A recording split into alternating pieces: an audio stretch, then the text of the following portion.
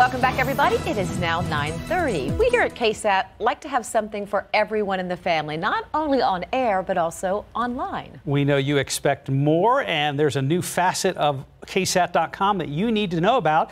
Ben Spicer is with our web team. We see him every morning behind the scenes here on GMSA. He's the early riser with us on the website. He is. So it's called KSAT Kids, Ben. Tell us about how you came up with the idea, because we're hearing your wife had something to do with it. Well, that's right. About a year ago, we live streamed on KSAT.com Koala Cam, which was from the San Antonio Zoo, which was actually a huge hit. And I had mentioned it to my wife, who's a third grade teacher. And she ended up using it in the classroom, and so the kids just absolutely loved it. And so she was putting it up there every day, and the kids were always checking to see what the koala was doing and what the, Which mostly was sleeping. Mostly, but the kids loved it. And so it just kind of spawned the idea that KSAT.com already has a ton of content that educators and parents and students might be interested in. So you came up with the idea, let's do a KSAT Kids. Now, what kind of things can people find on it other than Koala Cam? Other than, we have, the idea is to do live streams, more animal live streams, things like that. Just a couple of days ago, we live streamed the astronauts doing a spacewalk from NASA, so we thought that was something we could live stream. But we also we have the meteorologists that are constantly producing tons of good content when it comes to different videos, like type lessons. And so what this KSAT Kids enables us to do is kind of create a place where it can all be localized. And so then teachers, educators, students, parents can all find it in one place. There you go. So that's the other upside. Even though it's named KSAT Kids, you're going to be able to pull in all these other folks here that can utilize this content. That's right. Like educators like my wife, the last thing they want to be doing is digging through KSAT.com to try to find something that they can use.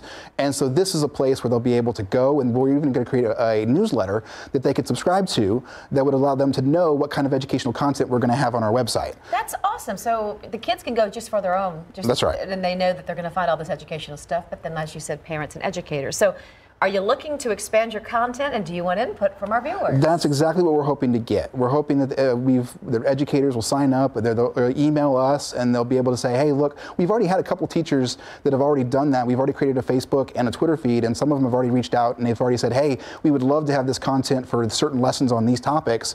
And so now we can go back to the meteorologist and say, hey, can you do a topic on this or do something on this? And then we can put it on the website. Here's an idea, just throwing it out there right now. She's got one, a light bulb moment. What about an SAQ just for the kids section? So people can throw questions to the web. Brilliant. And then we can answer them, people answer them, and they'll have... Well, the idea is, there's just this, KSAT Kids can go so many different directions that we've already been spitballing things like even Facebook Lives, doing maybe behind the scenes looks of the station, or maybe the newscast, so kids can see that when they're in the classroom. We were talking about potentially live streaming graduations.